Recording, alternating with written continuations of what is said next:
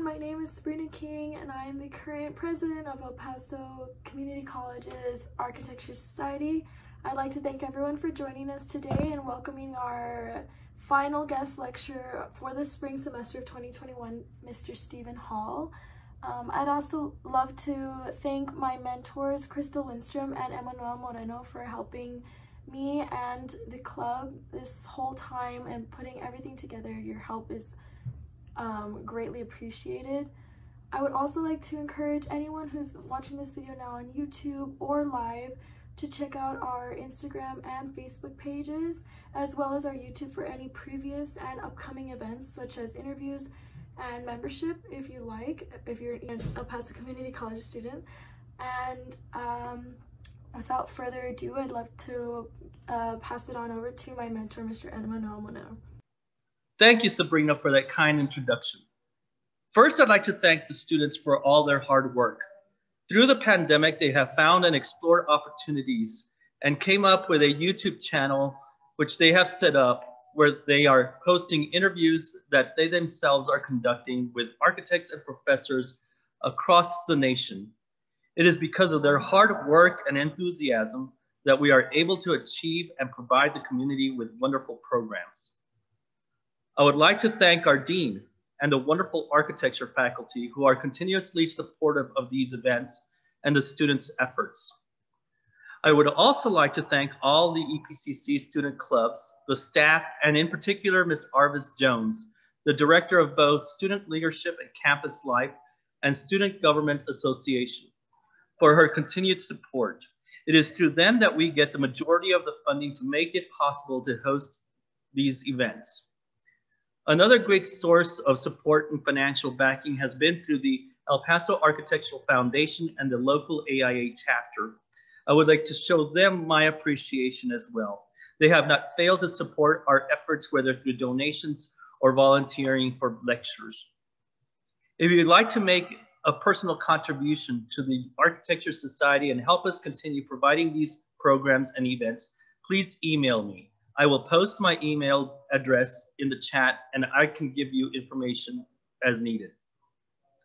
As all of you have come to realize, I don't read out a long curriculum vitae that takes half an hour to read, detailing everything about our special guest speaker. At this point, if you are watching, it is because you know the wonderful things they do. I will say that tonight's speaker is extremely special. Many of us could probably relate to playing with dirt as children, and that it may have been the start of our interest in our careers. Our special guest took that experience and turned it into a project that he gave his design students at Columbia University. I believe it was called Under the Ground, In the Ground, On the Ground, and Above the Ground. He has written numerous books and has done much with his investigative initiatives that have resulted in him designing buildings in places like New York to Los Angeles, Kansas to Texas, and Colombia to China. I know our program is inspired by his work, given that one of our faculty members worked with his office in a joint venture in New Mexico. Another faculty member gives his students a project called Underground Tomb for Rockstar, and I give my students projects called The Look of Music and The House of Music. He is also in high demand for speaking. We have been trying to get him here for quite a while now. One year he had to decline because he was needed at the Biennale. And of course, who would turn that down?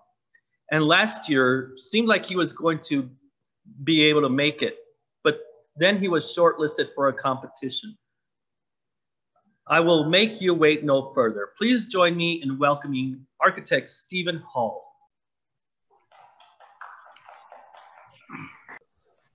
Thank you, Emmanuel. I was thinking about the last time I was in El Paso, which was about 12 years ago. And I remember it was about a 5-hour flight from New York. And then I was on my way to Marfa, which is another 3-hour drive. So it was, a long day. And you know, before this COVID thing came, I was planning to, you know, give the talk and then go to Marfa because I really love Marfa and I love spending time there. I think it's one of the great places in America. And I knew Donald Judd and Loretta Loretta Vinciarelli, and they always said what a great place, this kind of place in Texas. So anyway, now by Zoom, it's a different time that we're living in, and that's actually the focus of my talk, Air, Light, and Green Space, Post-COVID Architecture, which I've given a number of times. And I'm gonna hopefully end with a message to students, a message to graduating students. Can I move the first slide? It's not moving here. So this is organized in these different sections: embrace green space and landscape, maximize fresh air and natural light, open circulation and social space, outside simulcast, distance seating, and ecological integration. So I'm going through a few buildings. These issues are things that I've been interested in for a long time. In fact, I gave a series of lectures called Pro Kyoto back in 2001, 20 years ago. It's hard to believe, when Bush would not sign the Kyoto Protocol. Now we're really lucky that Biden is going to reintroduce climate as one of the main issues that we have to face. But during that lecture, I had a chart which I tried to position architecture today. And I had 3 columns. The first 2 columns were done by Colin Rowe, where he divided classic and modern architecture into these two terms. And I added the right-hand column for the 21st century. And it's funny, this is 20 years ago, but I think these terms still apply. For example, classic is absolute, modern is relative, 21st century is interactive. Classic is fixed, modern is stable, 21st century is dynamic. Classic is physical, metaphysical, modern is physical, real, 21st century is virtual, real. Classic is space and time, modern is space-time. That's Siegfried Gideon, of course. But the 21st century is space-time information. And I won't read the whole thing, but that I think what's really interesting about kind of meditating and trying to give talks and thinking about architecture is if the ideas hold over 20 years. This building just opened. In fact, because of COVID, we're going to have another opening in September. It's the Winter Visual Arts Center in Franklin and Marshall College, a small campus in Lancaster, Pennsylvania. And this was actually from the interview.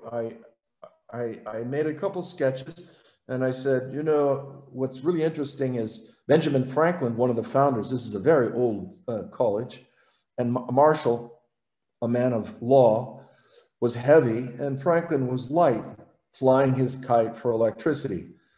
And that was a nice beginning, but I thought it's a little bit too light. It doesn't have enough depth and relation to exactly the site.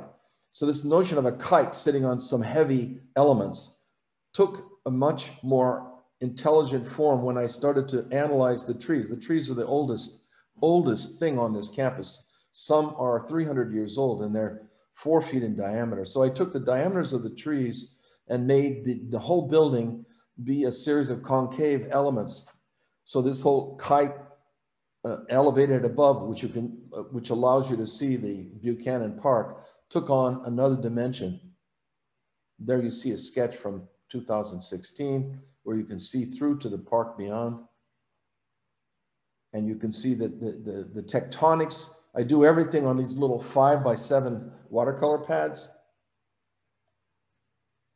Here was the idea of using wood, structural wood, and exposing it in the studios. This is a school of art, you know, graphic design, painting, sculpture, and art theory. And there you see the actual wood that they used. The Amish from Lancaster, Pennsylvania used this Douglas fir, T&G, was structural and it's exposed. So the whole building is kind of built like it was drawn in the sketch pads. There you see the program, the drawing studio, the woodworking studio, design studio, the auditorium, which also has a real film projection booth, painting studio, printmaking studio. And instead of corridors, we have these big pivot doors and a commons that unites the whole school, and people can, enjoy each other's work. There you can see the section where the structure is like a box kite sitting on these concrete boxes. There's an actual sketch. In the red line is the sort of truss that allows the steel structure, that's the main thing of the top part, to be very light because of the very huge depth of the truss section. And there it is under construction. The building was quite economical, in fact, because of the nature of this steel lattice. And there it is finished, a terrazzo ground concrete floor, the view to Buchanan Park, and then the new campus quadrangle for art on the other side, and then the stairs up to the commons and all the studios. And there you can see one of the studios, and the way the whole structure is exposed, white painted steel, and the TNG exposed with no finish on it. So, and then special Ultralux insulation that's integrated into the channel glass that allows us to not have mullions in the glass. And there's a ramp that connects to the rest of the campus. So the building is very open. Dale, el próximo te compro uno de esos, ¿sí? ¿Sí o no? Okay. And the idea of circulation being open and not requiring elevators, so that you can really reach every part of the building without having to use an elevator. And there's the auditorium, and the underside is a powder coat blue, reflecting in the pond that collects all the campus rainwater. And the building glows at night. There you can feel the way the tree on the right-hand side is influencing the geometry of the building. And that is a pool this is the low point of campus. So that's groundwater retention. So that's a rainwater recycling pool. Also acts as a kind of reflecting pool of the building. In Kansas City in 2007, we opened the Nelson Atkins Museum extension. There you see the original building, a 1933 neoclassical stone building. And they have an enormous collection of Oriental art. And I had this inspiration from this Chinese painting from the 11th century about the integration, merging landscape and architecture. And here you can feel the way the new building really integrates this landscape. I feel the time we're facing now, landscape becomes incredibly important. In fact, you could even say that this sort of post-COVID and climate change period puts landscape at the top of our list of ways to begin thinking about what we're going to build. And here, the landscape is integrated one-to-one with the new addition. This is one of the watercolors from the competition where you can look out on the existing sculpture garden. This is a Noguchi. They have the largest collection of Noguchi pieces outside of the Noguchi Museum. And there's the realization of that same space with people outside in the sculpture garden. So you see there at the top, do I have a pointer? I don't have a pointer. Do I have a pointer? So this is the existing building, a big neoclassical pile, and then our new addition meanders down the landscape, and therefore it's all underground connected, and then these lenses form these other sculpture gardens between. And so you see the section lying down. It's some 850 feet long. I remember the competition when I mentioned. When I was explaining it, and this was a jury, which was a fantastic jury, Ada Louise Huxtable, J. Carter Brown, the director of the National Gallery, John Gaunt, Mark Wilson, the director of the museum. And Ada Louise said to me, "Stephen, don't you think this building is rather long, rather too long?"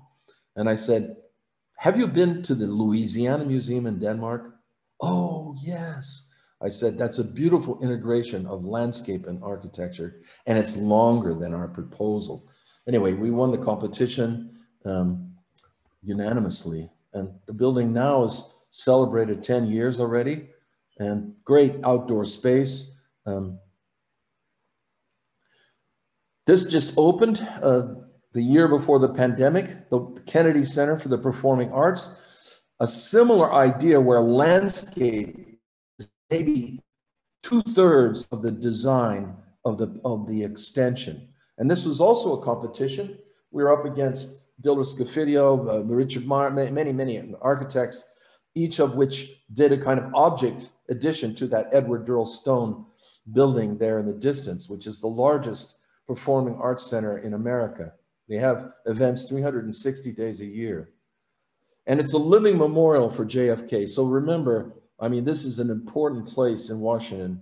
And Jefferson Memorial, of course, we all know with the wonderful Japanese flowering trees on the way up. Lincoln Memorial, a place of famous meeting and protest along the mall. But the Kennedy Center is a big box.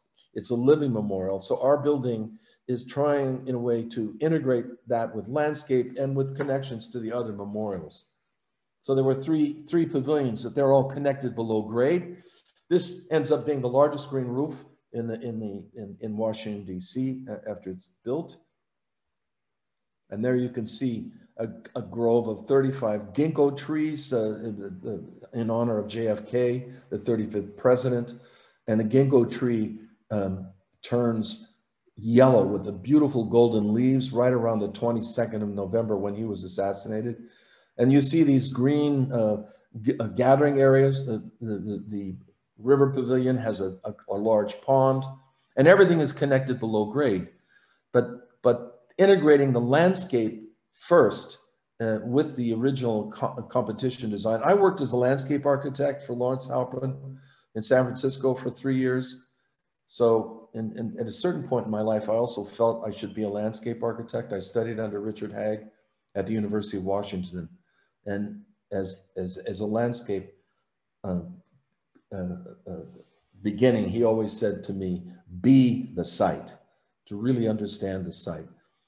And here's the river pavilion on the right, the glissando pavilion in the distance, the water gardens, what we did, the fountains with the 5 bronze spouts. And it's just a space of great activity now. During the COVID, we're all outside here, and they even they even had snowboarding events in the winter. There's the river pavilion. And you can see the Lincoln Memorial in the distance there. And this big area on the right is a simulcast screen. So it allows you to project with two 20,000 lumen projectors exactly what's going on in the Opera House. So instead of paying $250 a seat, you can see it for free. And that's my daughter at the opening, walking around. There's events.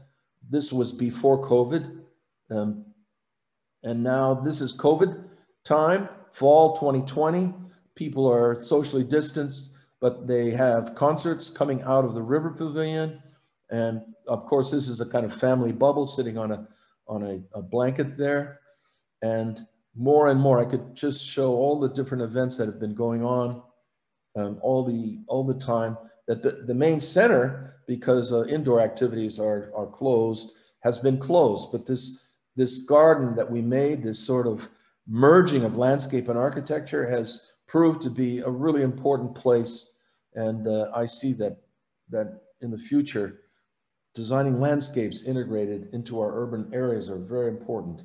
Maximizing fresh air and natural light, something I've done from the beginning of my work. I believe profoundly in natural light is a very important. In fact, one person asked one time, what is your favorite material? And I said, light.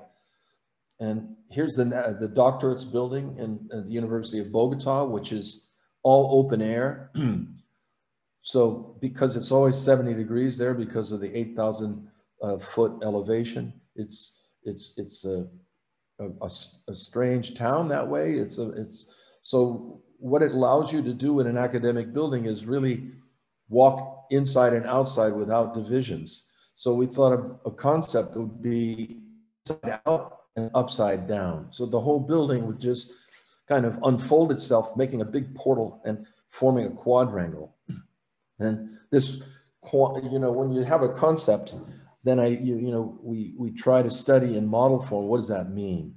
And this lecture is not about that, but this is central to our work as architects, is finding the spatial and the spatial energy that's equivalent to an idea. There you see the layout of this classrooms that can be all accessed out on outside walkways. Nobody has to ever be inside, and no one ever needs to use an elevator. So it's really an open air project. And it has PV cells to supply all the electricity. It has recycling of the rainwater, natural ventilation to all spaces. All of our projects strive for that. And that's that big open portal, which I'll talk about in a moment, and a cafe, a roof cafe at the other end of the axis of that portal. The buildings is ready to be built. All the working drawings are done, but we've had a delay due to some political machinations at the top of the university, and hopefully that will change. Thinking about housing, I go all the way back to 1991. My first block of housing of any consequence, void space, hinge space housing in Fukuoka. And here there are 30 apartments, and they're all accessed from outside walkways. So you never have to really walk inside. And they revolve around 4 water gardens. And they interlock like a Japanese puzzle. Every apartment is different. There you see one of the walkways on the right-hand side and the water gardens. This is a very successful project, and I was next door to Rem Koolhaas, Mark Mack, Christian Potsen Park, and our building was so successful I was invited to do another block of housing in Japan right after that. And this is this building will open this year. The Rubenstein Commons for the Institute for Advanced Studies in Princeton, a very important place in Princeton where Einstein, in fact, did the last 10 years of his work. So our concept was the intertwining of nature and science and mathematics, humanity and the arts. So these water gardens are all intertwined with the landscape and the spaces of the building. And the notion of light and how it comes into the building changes. So you have all these different aspects of natural light.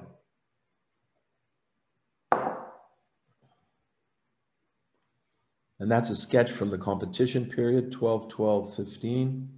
You see this notion of the building is so narrow at one point, you can see the water garden on the opposite side while looking at the water garden on this side. And there's the final plan.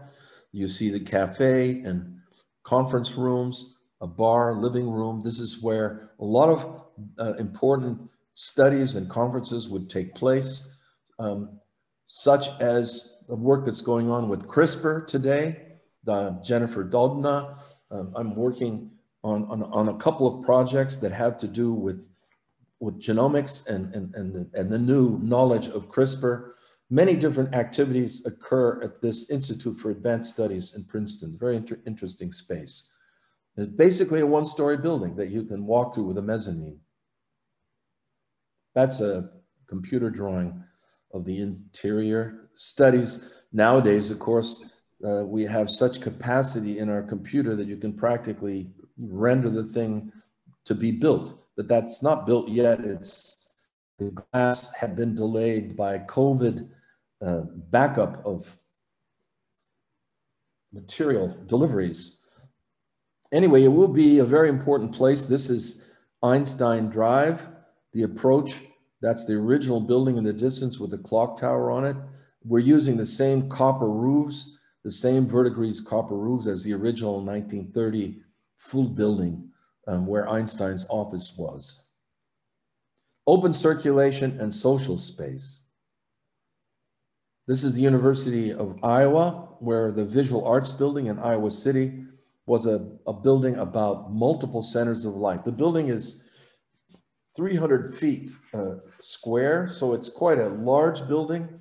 And we really wanted to bring natural light and ventilation to every part of it. So we carved it out in these 7 kind of voids. And there you can see how they interact with art spaces, classrooms, a program similar to the Winter Arts Building with printmaking, painting, sculpture. And the building negotiates two elevations in the campus. So you can enter at this upper level and walk out the other side, and you're connecting to the dormitory section of campus and to the campus proper. So this is a kind of walkway that goes through the building, and many people on the whole campus take this walkway. So that allows interaction with the art school, and they can stop and look at the galleries, enjoy what the students are doing. Multiple centers of light, that was the concept. But how was I going to activate that? And that was by what I called a laminar juxtaposition in the section, where the section doesn't align at these places. And at each of these multiple centers is a lounge where you can sit on your laptop and work. And there you can see the relation of that building, the new building, to our original building in 2007, the Iowa College of Art West. So this was a big challenge to build next to a building that you had done 10 years ago. In London in 2017, we opened the Maggie Center, a place for people with terminal cancer. The Maggie's concept was initiated by Charles Jenks many years ago, and now there's over 12 of these little buildings where architecture is used as a kind of, let's say, joy of life aspect for these people. They come there and have a place to meet each other. The concept was a thing within a thing within a thing, a sort of bamboo interlayer, a structure of very soothing natural bamboo, a kind of concrete hand, which is the structure, and outside, a musical score, a kind of neum notation. Next to this building, and the name of the area, St. Barth, is one of the oldest cathedrals in the center of London. So old that it dates back to the time of monks using neum notation instead of a normal musical notation. And so I looked at some of those and found these interesting colors and took this idea to give this building a kind of musical concern by inserting these color elements in the okalux, which I'll show you in a moment. And the building is all traversed in a very simple bamboo stair, so you don't have to use the elevator, and has a terrace on the top. There you see the natural bamboo, and there you can see these neum notation embedded between the inner and outer insulation of the okalux. Something we invented, really. It's a kind of new stained glass, because that fabric of color is very easily inserted in the German factory that produces this stuff. So they could follow all my strange shapes and do anything, and then just produce this. And what's interesting is during the daytime like this, it glows from the light from the outside into the inside. And then in the nighttime, it glows from the inside to the outside. There you see the St. Barth Hospital, the oldest hospital in the United Kingdom, the courtyard. Opening in 2019 was also the Hunters Point Library in Queens.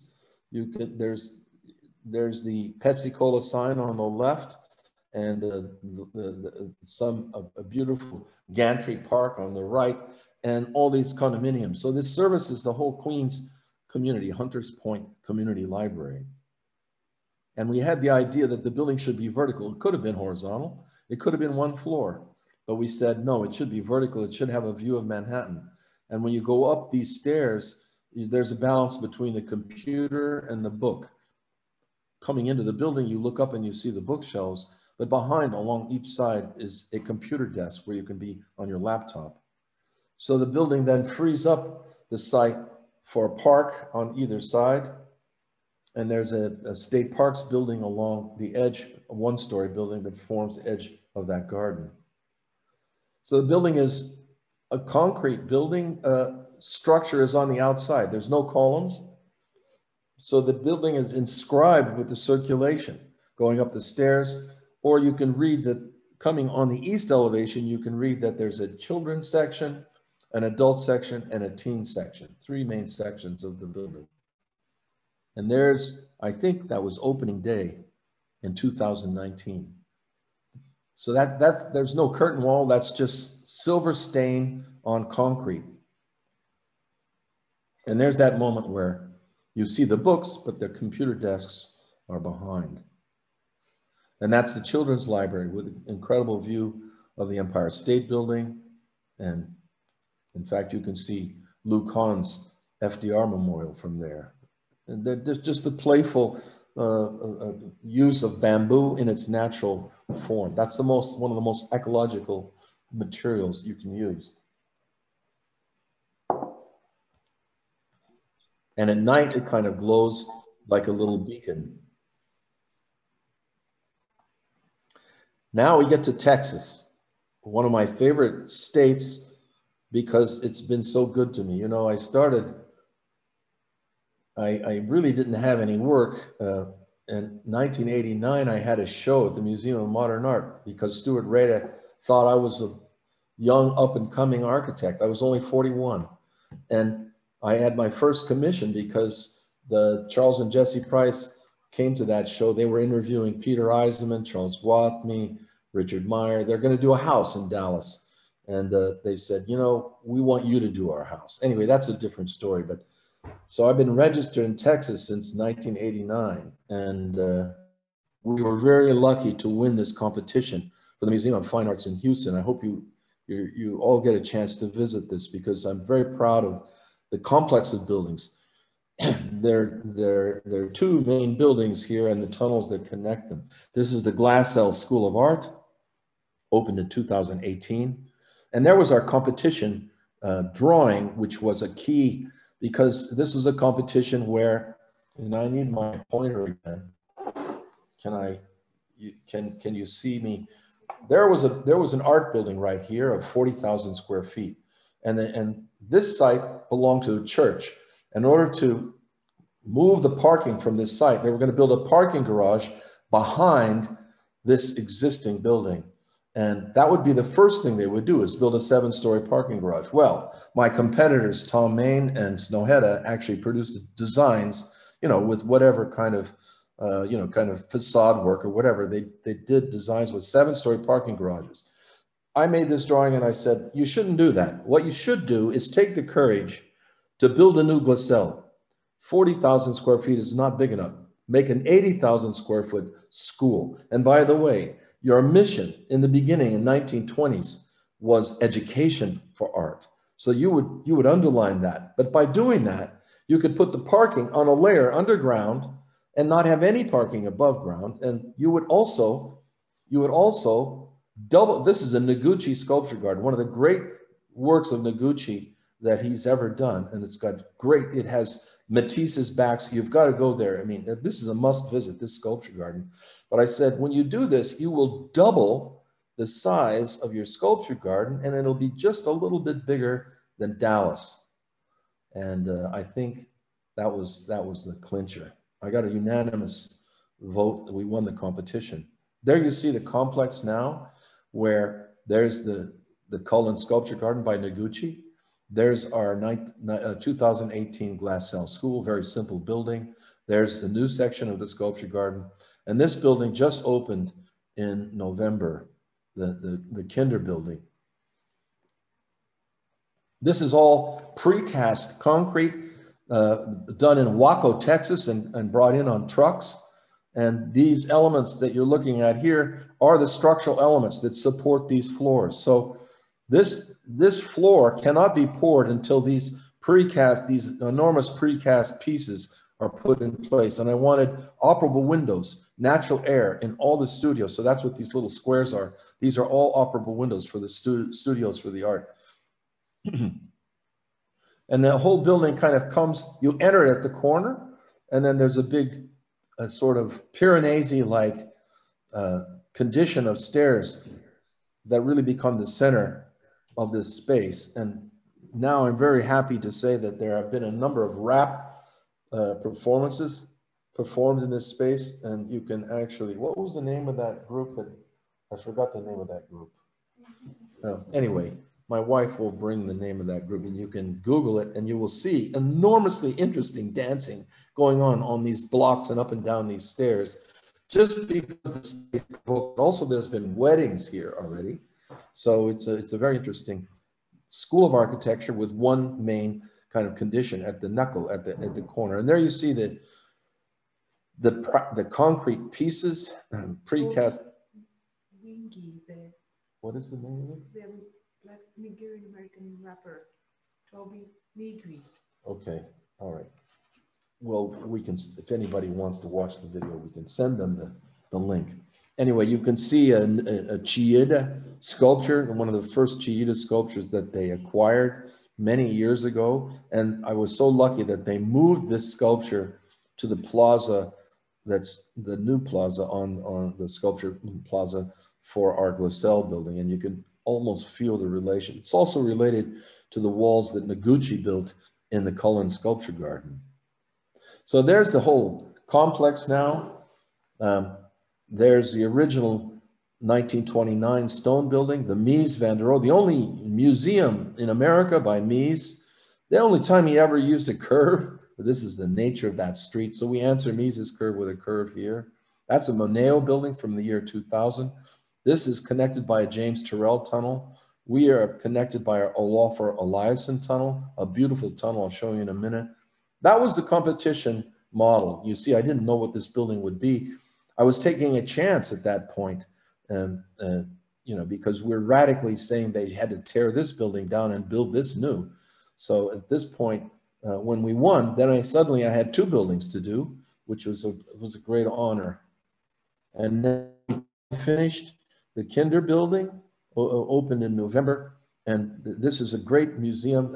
It has incredible collection of art, and the whole building is, you know, made out of, well, the first idea was the big Texas sky, the clouds that push down on concave openings and allow what I call a luminous canopy, the natural light and how it can animate the studios. You know, I've been to the Kimball Art Museum in Fort Worth 3 times, and I love the work of Lou Kahn, and I love this silvery light there. But in a way, I couldn't copy anything like that, but I wanted to work with light and make it somehow dissolve as it moves across. And then the idea of an art museum is also always about circulation. How can you really find a way to circulate so that you can close certain galleries while they're being installed, that you never backtrack into dead ends and have to walk back through another gallery to get out, that you have, you know, a relief, like these 7 gardens around the outside give what a relief from museum fatigue. So I'm, you know, there's just sections of the building. It's a complicated section, but you can see the sort of luminous canopy at the top. And this is the tunnel connecting the Glassell School to our new Kinder building. And we made all the sculptural shapes in the tunnel, and then Olafur Eliasson came in and put this strange light, so the whole thing becomes an artwork. And the director, Gary Tinterow, was saving this mobile by Calder, and I never knew that this was going to happen, but this is one of the only white mobiles that Calder did, and he hung it right in the center of the space. So it really is fantastic. It animates the central area of all the galleries with this magnificent work by Calder. And you're looking up, you'll see the luminous canopy, and there it breaks open at the top floor. And there you see one of the galleries. This is during COVID time, you can see, because they have a mask on. It's an interesting moment that we're living in. You know, we'll always be able to tell when it was when whatever it is that was photographed that was happening, because all the people are wearing masks. There you see some luminous canopy. That's also the source of the artificial light. And that was not easy. Hervé Descott of Observatoire worked years to get the light balance to be perfect. And on the street level, those big live oaks, native to Houston, we saved all of them. We moved the building back. We shrunk the plan to save all the live oak trees. And then you can have a kind of view out from the ground. This is a ground floor sculpture gallery. This is a competition model. And that was when I was thinking about what I call a cold jacket. That is hollow tubes that when the sun hits them, the hot air would rise like the chimney effect, and they would bring light into the mid-level galleries. And I'm very excited to say that we achieved it, but it was not easy. It was really hard. And to make a long story short, there was nobody in America that could make these big 18-inch glass tubes that are like 25 feet high. They couldn't be made. And with that, the people in Spain that could make them, it would cost too much. And Xi'an Glass in China could make them, and it was on budget. And so then the nerve was, would they be all right? And here we are at that moment of the full-size mock. I always require full-size mock-ups on every project, so we can test all the things, all the tectonics, the way materials, details, and everything comes together. But here's the cold jacket, and it works, and the tubes work, and that was like a wonderful moment. So when you go there, you're going to experience something that's never been done before. And if you're young architects just graduating, I wouldn't try this. I wouldn't try this right away. I've been working on architecture for 40 years. And I think if I would have been too young when I tried doing something like this, they would have probably fired me or whatever. Something would have happened. But we did it, and we're very proud of it. And it's really spectacular at night and during the day. It changes so many different ways, the weather, the nighttime, and it's working as a cold jacket. The hot air rises across the face of the building. There's a view from Noguchi's sculpture garden, and you can see those tilted walls that Noguchi built in 1980 and how we picked those up on the Glassell building to the left. And there's the building at night and the whole campus, really. You can see the Mies van der Rohe building on the right, the way he always put those standing beams on the roof, the Glassell on the left, and the Kinder building, and the Gucci sculpture garden in the center. And the glow is spectacular at night. There's the Mies van der Rohe on the right.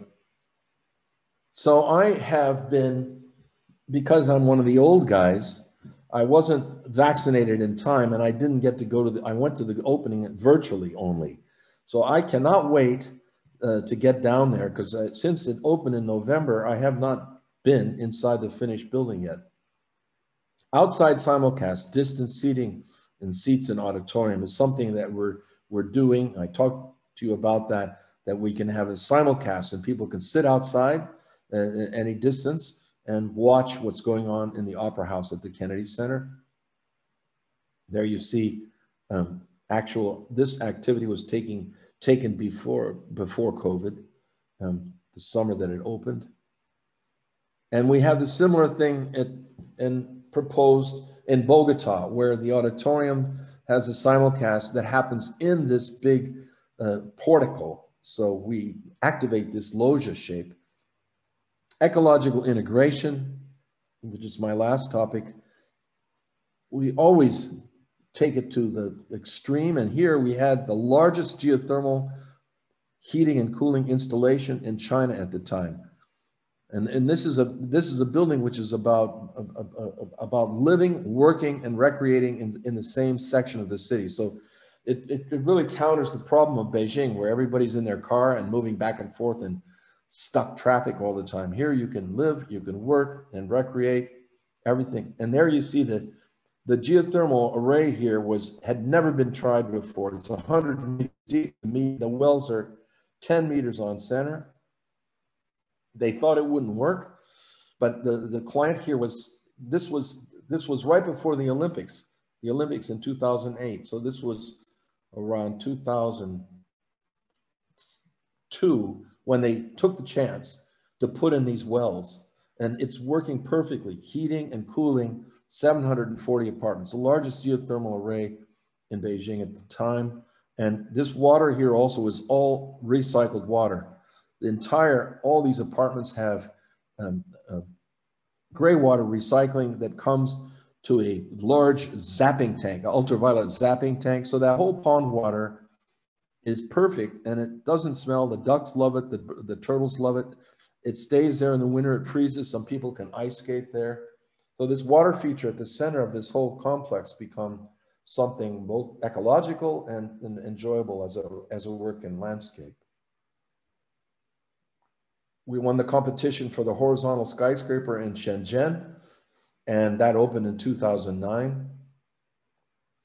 And there we turned the entire site into a tropical landscape and gave it back to the city of Shenzhen, open to the public, and elevated the entire building and floating in the air and this was a diagram for the competition. It sits right on the ocean in Shenzhen. You can see the ocean. And, you know, in the future, there will be rising tides and flooding, but ocean views are really spectacular. So I said, instead of just making a building that kind of rises up to the 35 meters, let's put the whole building up there. 35 meters, you get ocean views, you return the landscape to the city, and also if there's ever flooding and hurricane things, you'll be free of it up in the air. And also it's a building about feng shui, you know, wind and water. For all the Oriental people, they probably know that you have your north back to the mountains, and you're embracing arms to the south and to water. So this building is a perfect example, a giant example of feng shui. And that was the model where we said the building rides over the landscape and the landscape is given back to the city. And one of the reasons I think that we won, again, I said, look, your site is 60,000 square meters. We're raising this above the site, so you're going to keep that as landscape. And we're going to put a green roof on top, which is 15,000 square meters. So building this way, you actually increase the green landscape to 75,000 square meters. And I made the landscape myself, learning from Carl Burle Marx as a kind of painting with different types of vegetation in different areas and different colors.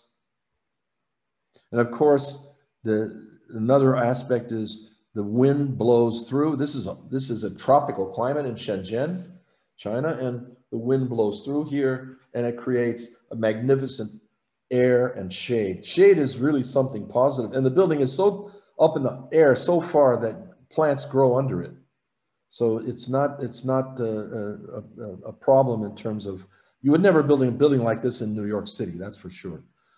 But here in Shenzhen, where you have this tropical landscape, it becomes something quite positive. All operable windows, you can see them open up on the right, geothermally heated and cooled, and solar panels on the roof. This was the first platinum green building in South China.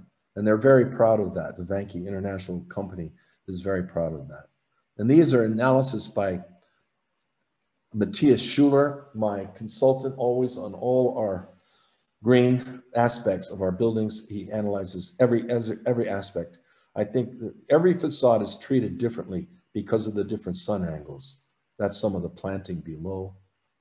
We made special louvers that were the same thickness of palm frond leaves. And in some cases they operate.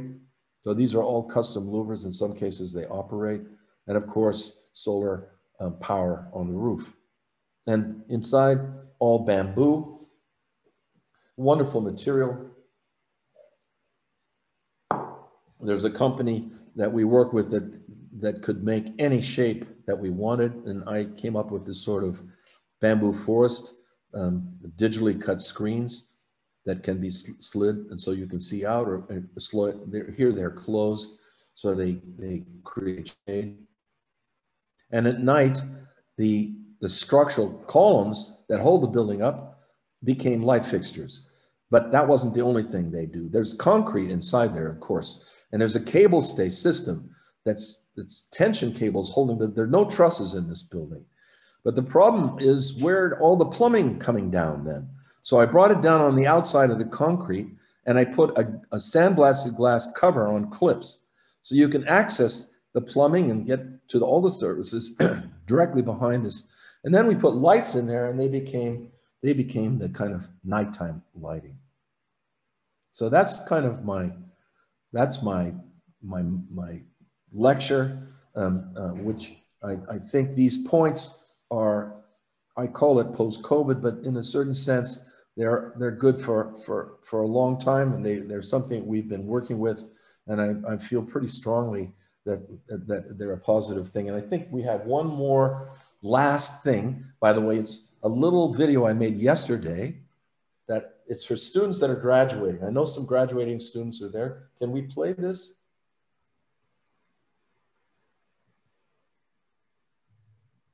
Graduating Architects 2021. I send this message on Earth Day, a reset after a year of reflecting on the importance of human rebalancing regarding nature. I think landscapes and urban design, new urban designs, are especially important. For example, see the joy in these landscapes at the Kennedy Center Reach, taken recently. For a year, we have worked from our new building for our archive in Rhinebeck, heated and cooled by a single geothermal well 500 feet deep. The end of fossil fuels is on our new horizon. We have enjoyed large international connections in giving Zoom lectures on air, light, and green space in 8 countries, some lectures with more than 800 attending. Promising new architectural challenges continue now. You are lucky to be graduating architects. Last year, my message included reflecting on my own 1971 graduation during a recession with little work, and my turn to producing ideal designs with invented clients, a most important period of thought and reflection for me, developing as an architect. This year, with new work, and I think there's a lot, I advise you to keep your idealism. Consider each place you make could be a mini utopia of the new. Last week, I asked a house client if they had any further questions, and the husband looked up smiling and asked, "What is the meaning of life?" "Architecture," I shot back immediately, and I said, "An ancient Chinese philosopher once said, in life, one must do 2 things, plant a tree and build a house." Congratulations, graduating architects. You must reset the future. Okay, we open it up for questions. Manuel, are you? Thank you very much. I don't know if you can hear the applause. Everybody in the spread across our building here is applauding. Thank you. Okay. Do you have time for questions and answers? Yeah, yeah, a few minutes. Thank you. So if you have any questions, if you could please, so there's quite a few of you already on here. So if you could type in your question in the chat, I think that would be probably the easiest way to handle and make sure that all the questions are answered. I'm going to start off by asking you, Stephen, if you don't mind, when was the point that you realized that phenomenology was what really interested you? That happened in 1984. I was, up until that time, I was working with typology and morphology. And in a way, I was like an Italian rationalist trying to find an American version of what they were working with. And I was on a train ride from Vancouver to Banff. And on that transcontinental train, I sat beside a philosopher, and he was telling me about Merleau-Ponty and phenomenology. And it was a all-night train ride. And he just talked and talked, and I was fascinated. So I always say that train ride was, well, there's a moment in that train ride where there's a spiral tunnel, where the train has to negotiate 2 different elevations. In order, it can't go up that steep. So the tunnel is a spiral. And when you come out the other side, you're at the other elevation. And I always say that when I went in on that side, I was a rationalist. and I came out a phenomenologist. Fantastic. A Thank very you clear very much. moment. Sounds wonderful. Does anybody have a question?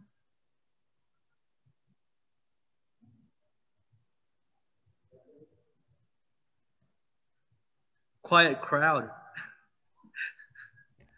Um,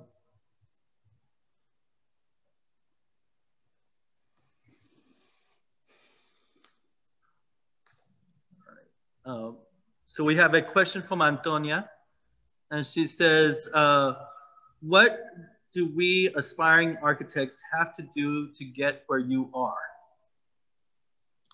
Hard work, 99, like I guess it was Einstein who said 1% inspiration and 99% perspiration. Also, I would say you need to be able to throw out a design if you don't like it. In other words, you might have to start over. I'm often starting over on a project because I don't think the concept is clear enough or deep enough, and therefore the period of design can be quite long. It could be short if you come with the idea early, but yeah, I think it's, and you know, one of the things that's happened for me, I've been very lucky to win a number of competitions. So even though they're a struggle and they're very painful, that's a way that anybody can, you know, be launched. And in 1993, when we won the Kiasma competition in Helsinki, my first museum, there were 516 entries, but we won. And suddenly I had an office, you know. So, you know, it's, I don't know, maybe it's hard work, inspiration, perseverance. And anyway, we're not a big office at all. We're small, you know, we're not like OMA or Unstudio or even Zaha, who's a close friend of mine. We're a tiny office comparatively. Right now, 30 people. And I don't like a big office. I think it's the wrong approach. Small, where you can really be involved with every project. And I think also it doesn't matter how big a building is. A house is a nice thing. You know, a house is a wonderful piece of work, a challenge for architects. Even interiors. I started my office doing interiors, apartment interiors. The next question I have here is from Palolis. And it says, how do you overcome idealism with realism?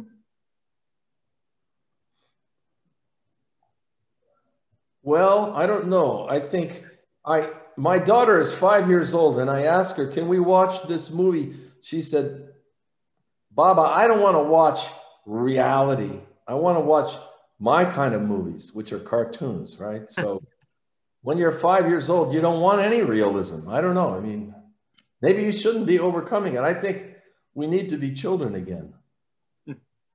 Great. It says the attention to detail, this is from Hector, the attention to detail is phenomenal. How do you go about your process? Well, we insist to carry out the full work. We never turn the building over to some other, I mean, we never do a design and turn it over to a production architect. We always work as a collaborative team all the way through to the final end. Of course, to do these big buildings, like, you know, we had Kendall Heaton, and they were great. Kendall Heaton was a great firm in Houston that helped us build these two buildings, but we were there on the ground with them all the way through and caring about every detail all the way through. So I think we also do that in the work in China. There's a lot of detail attention, and that's just a passion for me. I think you experience a building when you go into it and touch it and see the details. This is really about the real experience of architecture. So to me, it's a very important aspect. Thank you. Javier Diego asks, what continues to inspire your passion for architectural design? I love architecture. I feel that it's the strongest art form. You know, I had some great friends, Arkawa and Madeline Gins, no longer with us, but They were painters, sculptors, but they always said to me, architecture is the greatest tool of art. If you can make architecture, you know, and in fact, we teach a class called Architecture Apropos Art. So when you're really feeling the power of something that raises to the level of thought what you're doing, you never lose a passion for it. It's like an artist painting till the day they die. You know, the passion that the work is a communication of subjective and emotional meaning. And to me, that's what it is. That's why I paint every day. I don't want to build every building. It would be too much work, and I'd have to have too big an office. But I do enjoy designing, even if the building isn't built. And I think it's a work of architecture. Just because it isn't built, like John Haydock said, you know, it still exists as a work. I think of the work of John Haydock, and he, you know, was one of the Texas Rangers. You know, there's a whole myth about Texas and the work of Colin Rowe and John Haydock teaching down there. I guess it was in Austin, the Texas Rangers. And he was a friend of mine, John, heading up the Cooper Union. But if you think about what he said about architecture, it still holds. Thank you. Victoria Trujillo asks, how do you see landscape integration evolving to support the Architecture 2030 challenge? Yeah, well, I think I showed that in the Kennedy Center extension a bit, and in the Nelson Atkins Museum a bit, but I think we can go farther. I think that, you know, I think every architect should be educated as a landscape architect. You know, I think the beginning of a project is crucial. So you need to be thinking about landscape right from day one. The greenery, the vegetation, the way we move in and around a building are integral to the way we experience the building. So to me, the landscape is not, it's not something to be added by another figure. I mean, collaboration, yes, but I mean, it needs to be conceived from the very beginning. And I think that's I hope that grows as we move into the future, that young people, because after all, you know, the greenery that's refreshing our air, the feeling of the butterflies, the birds, the animals that are nurtured by landscapes that are around, this is something that's important. You know, I worked in Seaside in Florida, and the building is 30 years old that I did there. I don't agree with all the historicist bits about Seaside, but the idea of a pedestrian community that's close-knit, that you can walk around everywhere, and that has landscape integrated into it is pretty strong. And there was an analysis that proved that there were more birds in that town after they built the town than there were on that site before. So you could say that the ecological balance could be something that we strive for as architects. You know, I have up here, I have ponds that we have turtles and frogs, and we introduce them because they eat the mosquitoes. But we're you know, we introduce lily pads, water grasses. The turtles and frogs live in them, and they're like little ecological laboratories, and they're just small ponds. And I think that's part of being an architect. Thank you. Anyway, I have to go to bed because I got to get up and take my daughter horseback riding in the morning. Okay. Well, we understand. It's 10 o'clock over there. So thank you very much. Appreciate it. Thank you. Thank you. Thank you, everyone. Thank you. And thank you all for joining us today. Really appreciate your help and your support. And I look forward to the new school year, 21 to 22. See y'all later. Great job, Professor Moreno. Thank you. Thank you very much. And the entire society.